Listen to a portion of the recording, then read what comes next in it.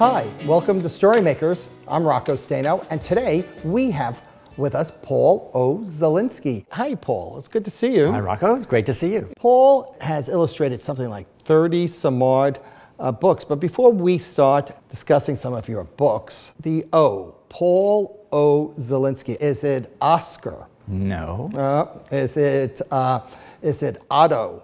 No. Uh-oh. Omar? No. And you should say, is it Rumpelstiltskin? And I can stamp up and down and say, the devil told you that, the devil told you that. But actually, because of the O, people have gotten me confused with Brian Selznick because they think he's Brian O. Selznick, which he isn't.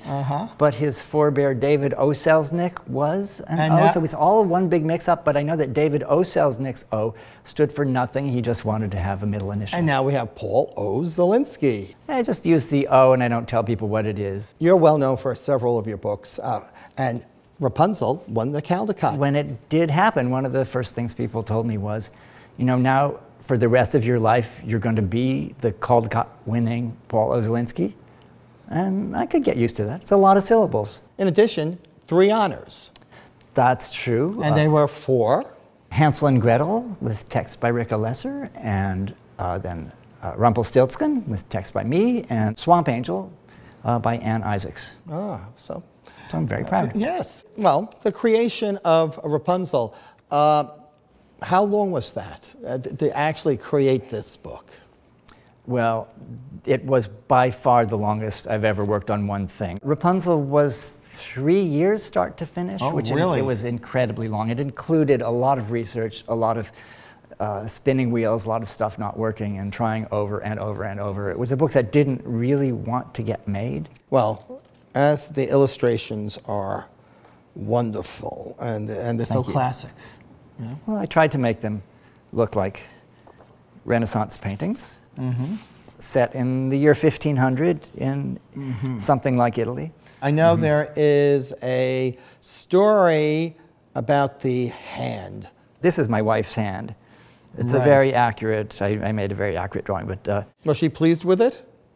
You know, I don't think I ever asked her. Oh. Deborah, do you like it?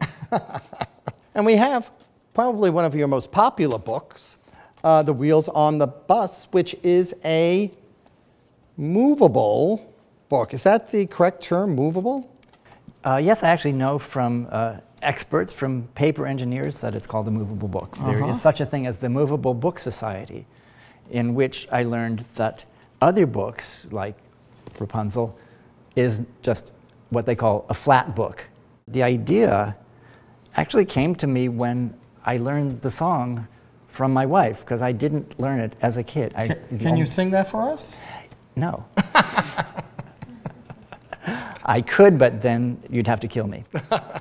When you're very little, you learn by music. And music means movement. And she was teaching The Wheels on the Bus with all the hand movements that go with it. And I thought, this is a great song. Somebody should make a book from this song where the things actually happen. You know, the doors do open and shut. Like this.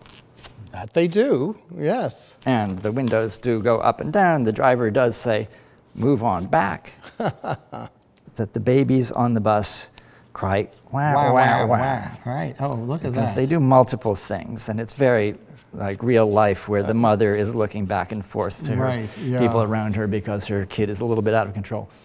I don't know if many people realize that you actually did the illustrations for Beverly Cleary's Dear Mr. Henshaw. You're right that people don't know about it, and not that they should. Of course, it's mostly text, but the pictures in it look so totally different from the way they look in The Wheels on the Bus, which look so totally different from Rumpelstiltskin, which look totally different from everything else. People often don't really know me, but they may know the books separately and not put them together. I kind of like that. You know, we were talking about books looking different from each other, and this one looks different from anything else, pretty much. The publishers were thinking of something sort of like Toy Story that would be round and smooth and look realistic, and I thought realistic wasn't the right way to go.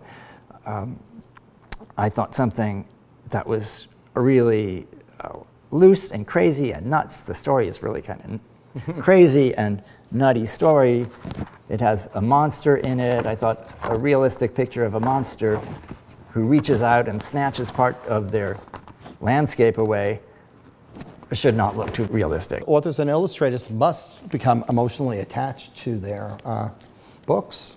And do you? Oh yeah, probably pathologically. Really? So yeah, I can't let go. I start working on something and then I get wrapped up in it and I hate to stop. It's kind of a nice reason to have done some books with a sequel or a follow-up. I've been lucky enough to do some nice ones. You know, right. Toys books with Emily Jenkins, and now then Z is for Moose. Which we have your latest book, which is a sequel, right? That's the follow-up to Z is for Moose. Bring it out. It's called Circle Square Moose. I didn't have to let go of Moose. I could just keep on. And he's Moose. a fun guy. He could be a little he thinks so. persistent. Yes.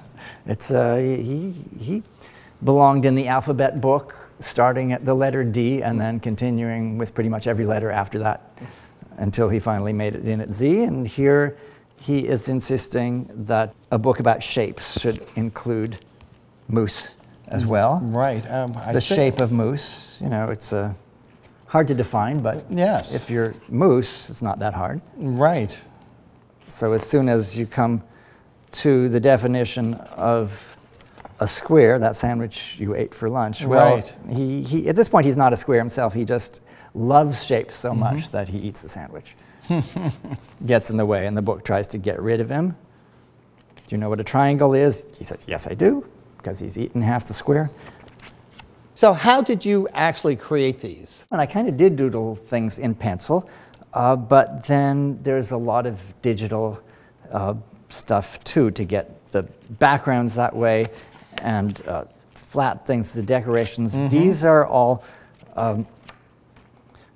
digital, but the foregrounds are colored in. I basically made myself a coloring book. Can I show you? Sure. You hold this. Okay, putting me to work. Yeah. And here's my tablet. Nothing up my sleeve. Very nice. It's a Wacom tablet. You're a 21st century illustrator there, Mr. Zelinsky. I try. Things appear. I can do my doodling. And usually what pops up is a moose. Lately, it's just been happening to me. I can't account for it, but there it is. Well, that means there's a third book somewhere. Moose pops up. It's just a little bit obsessive. It's kind of easy for the guy to pop in. So it seems you can't get away from your characters no matter how hard you seem to try. Yeah, but who would want to? I think I've had a great time with the moose characters especially. I'm starting to feel a little bit strange. Well, don't blame me.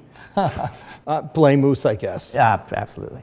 I know that you have a book trailer for this book. It wasn't really your normal trailer where a camera pans across the book and you tell about the book. Moose got into it. Moose got into it, and a few other people actually got into it. At least their voices got into it. The first trailer that I made for Z is for Moose started the trend, I thought, and I got my friend Brian Floca to be the voice of Zebra, and he did such a great job. In this trailer, I was interested in typecasting for very simple, clear, good reasons, so that when I had to cast somebody as the son, who is a character in the book, I thought, well, you know, Chris Roshka's new book is called The Cosmobiography of Sun Ra, so I thought he'd be a great son. Someone had to play Cheese. I thought John Sheska would be a pretty good... A good choice. Maybe a little stinky, but good enough. And for the Lollipop, Melissa Sweet seemed to be... I get it. Things like that. I'm sorry. But it was a lot of fun to put together.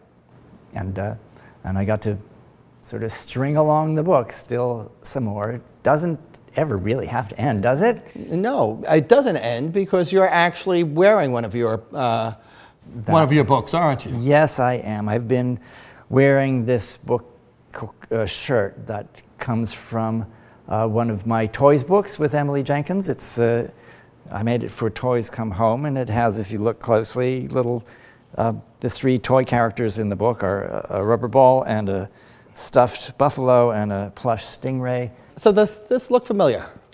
I was wondering where I'd seen that before. That happens to be another fabric that I designed. And we had a tie made out of that. And not only a tie, but I also have, for my naps, a pillow. Rocco, that is beautiful. It is. I see there are little moose all over it. Yes, he pops up all over. And I could actually get a plush moose from Merrymakers. Is that correct? That's right. I was really happy that they made a very nice, realistic looking, according to the book, moose. So how did the Zelinsky fabric empire begin? Well, it began with a t-shirt, and then it went from there to ties. There was a tie for the wheels on the bus, really nice tie for the Random House Book of Humor for Children. There was a tie for 5 Children and It by E. Nesbitt, Knick Knack Paddywhack, An Awful Ogre's Awful Day, and The Shivers in the Fridge. And I had fabric printed, including the toys shirt that I was wearing, and this moose shirt, which actually came after this moose shirt. I have 2 moose shirts. So a guy can't have enough moose shirts. No, and I hope that there will be many more moose shirts to follow. I think I'm going to have to get a bigger closet. Yes, and we match, don't we? Pretty well, yeah. You certainly are a dandy, Paul. It's okay, Rocco, it's all right that you've just been wearing one thing the whole evening. Nobody will notice. Well, I can't wait to see what you'll be wearing next time you visit us. Whatever my next book is, I guess. Well, thanks for joining us. Thank you. Remember, until next time, give a kid a book in any format.